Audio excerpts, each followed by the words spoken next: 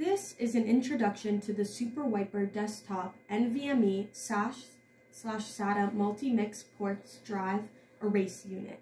The unit, built with 4 NVMe U2 ports and supplied with 4 U2 extension cables and with 4 U2 to M2 NVMe adapter.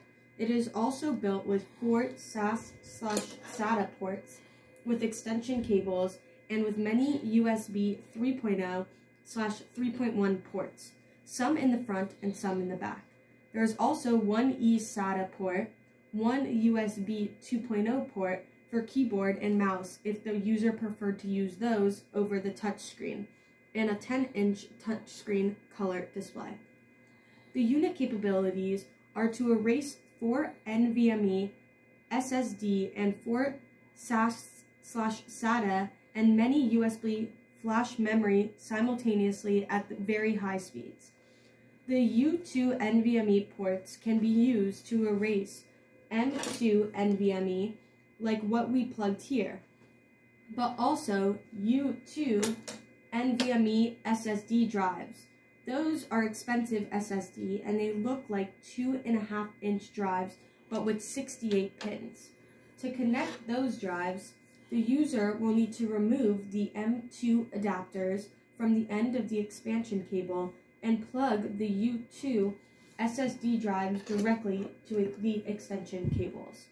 Also, the U2 NVMe ports can be used to erase NVMe PCIe memory cards with the use of some special adapters.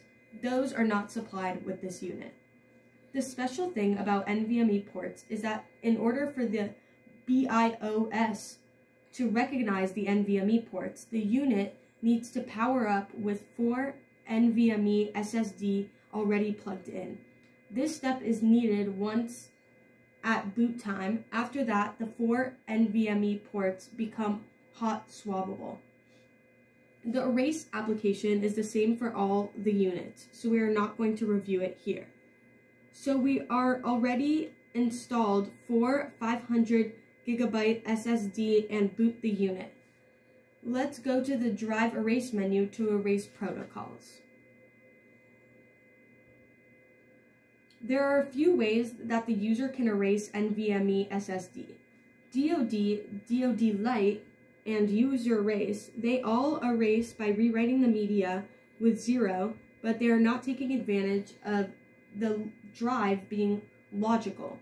For a better, faster logical erase, similar to secure erase for SATA SSD and sanitize for SAS SSD, the user can select to erase NVMe SSD form 3 special protocols. Let's have a look at the NVMe erase mode. The first mode is NVMe format, which does reformat the SSD at low level. The second mode is NVMe secure erase, where the firmware of the SSD does the erase internally. The last mode is NVMe crypto secure erase, that only if the drive is supported by this mode, meaning the drive is self-encrypted and the erase done by throwing away the encryption key and then the data becoming not usable. The last one is secure erase, where the firmware of the SSD does the erase internally. After tapping on the drive scan, in this demo is not needed since the NVMe SSD drives have already been detected at boot time, but if we replace those SSD with a new batch, then the user will need to tap on the scan drive icon in order to detect them. Now let's tap on one of the drive's model numbers and it should display which erase protocols that particular drive is supporting. We are using 4 500 kilobit gigabit SSD, and what we can see that those drives are supporting NVMe format. For this demo, we will use the NVMe format with a full verification. Verification is not needed in running any secure erase and any of the logical erase, but we do recommend including a full verification pass as an extra precaution.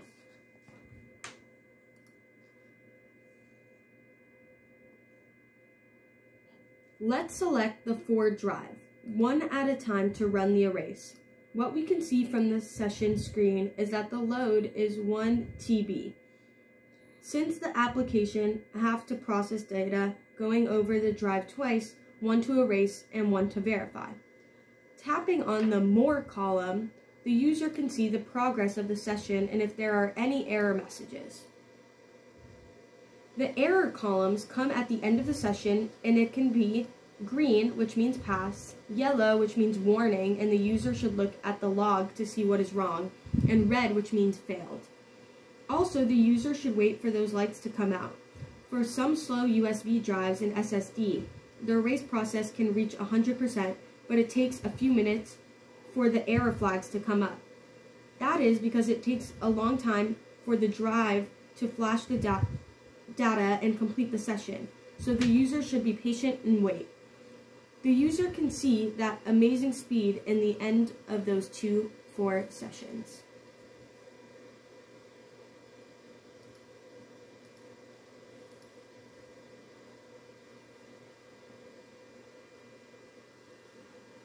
Finally, a few pointers. NVMe SSD perform at extremely high speeds, so make sure that all the cables, adapters, are connected very well and secured with the supplied brackets.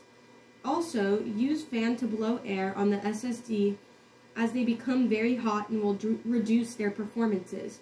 We do have one that the user can purchase.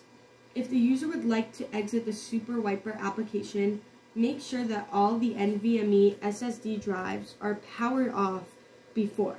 Manually power them off using the drive power icon from the drive screen.